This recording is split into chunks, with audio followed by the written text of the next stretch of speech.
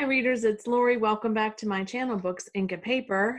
It's summer, and today let's talk about great summer reads. Some of these are reads that I think I'm going to get to this summer, and some of them I may not, but I really think that they might be something you would love to read during the summer months.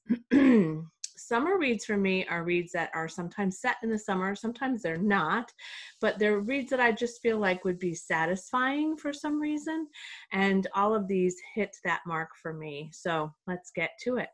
So I have two by Kate Morton that I really think would be fantastic reads for the summer. The first is The House at Riverton, and this one is a dual timeline, and it follows a 1924 English country home where a young poet takes his life, and then there are some witnesses, and then fast forwards to 1999 in the winter, where Grace Bradley, 98, is visited by somebody who wants to learn more and maybe make a film about the young poet's suicide, and wants to know what Grace knows about this. So it's set in summer and winter. I think it would be great fun, and I may be taking a look at this in June or July as well. The Lake House, which I do not own, is another Kate Morton that I have wanted to read and marked it to read several years ago.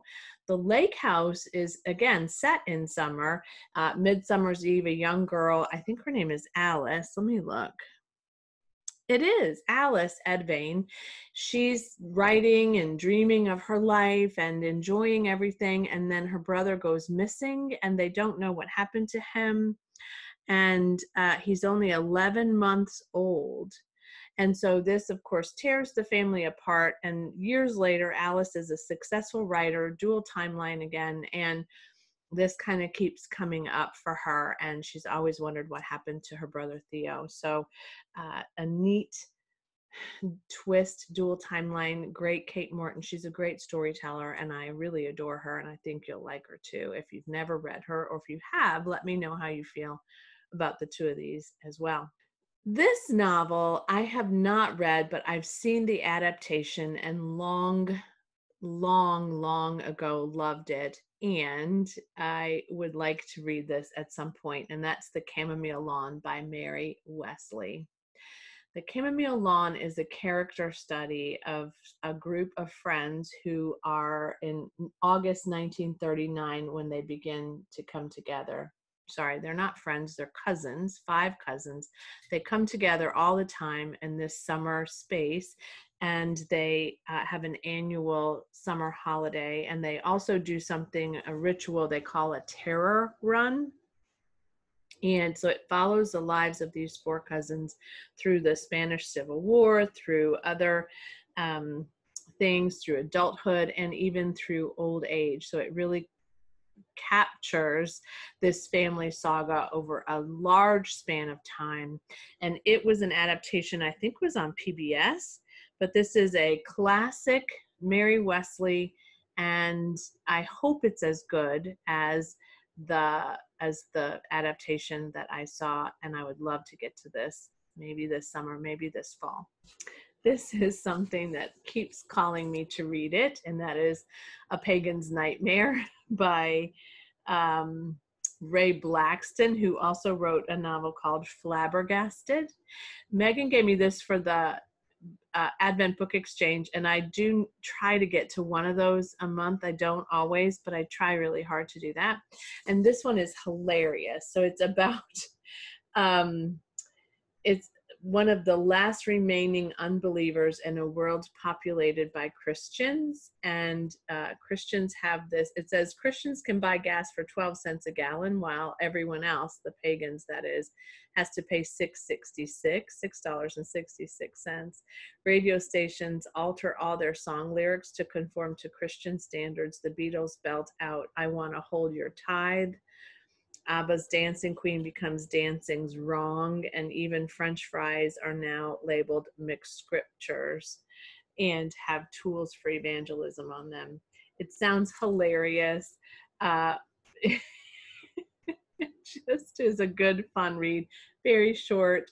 I'd love to get to that this summer, but you might want to take a look. When I or when I hauled it and unwrapped it for the Advent Book Exchange, several of you were laughing hysterically at this. It does sound hysterically funny. On the other side of the spectrum, though, this one is not particularly light, but it is a book I've had on my shelf since it was published, and I have not gotten to it. I'd love to get this off my backlist. It is Vanessa Diffenbach's The Language of Flowers. And I got this when I was still doing child advocacy work with victims of crime, and in particular foster children and victims of sexual assault. This was written in 2011, and I left that work in 2013, 2014, so it's been a while. Also short read. So this follows a foster child whose name is Victoria Jones, and she spent her childhood in foster care, wasn't close to anyone, and her only connection to the world is through flowers and their meanings. Because this is the time of growth and florals and beautiful lush color, I just thought this might be a good time to look at this. Now she's 18, emancipated, sleeping in the parks, has a small garden, and meets somebody who maybe is going to influence a shift in her life. I think this would be a lovely summer read for me, and hopefully for you too, if you haven't already read it. A thriller, The Last House Guest by Megan Miranda. We need a combination of all kinds of things, right? A family saga, a thriller, a coming of age story, a humorous story, and murder and mayhem, or something to that effect. So Littleport, Maine, vacation town, summer, and these two friends, Sadie Lohman, who's a visitor, and Littleport resident Avery Greer, and for every summer, for a decade, they come together every summer when Sadie comes to visit, and they are together happily and inseparable, and then Sadie is found dead. Yeah. The police rule it as a suicide, but Avery doesn't believe it. And again, short, easy read. Forgot to silence my phone, sorry. Short, easy read. Summer setting, lovely cover. What I love about this book, you guys, is do you see the raindrops on the cover? They're embossed. You can feel the rain. I know, I love it so much. And the last one I recommend is Summer's Lease by John Mortimer. I used to have a copy of it, and I don't anymore. I'm going to show you the copy that is on Goodreads. No, I'm not going to show you the copy that's on Goodreads that way. Can you see it? Ooh, John Mortimer. There we go. There are several releases of this book. It was published in the 90s. Let me see. It was published in 91. This was also adapted into, I think, a public television piece with John Gielgud. So this follows the Pargeter family, and they lease a place in Tuscany, or a villa in Tuscany, or near a small Tuscan town, for 3 weeks. And it doesn't really go well, and they're also really curious about their landlord and where their landlord is, and so there's just some unease. But for 3 weeks they're kind of isolated in this house, and yeah, and just, it's a great escape to Italy for a couple of hours or days, however long it takes you to read it. It's not a huge long read, as I recall, and I really enjoyed it. I would love to reread that in the summer too. It was a pick for me for the summer for a long, long time. I may have actually talked about that last summer, now that I think about it. I don't know.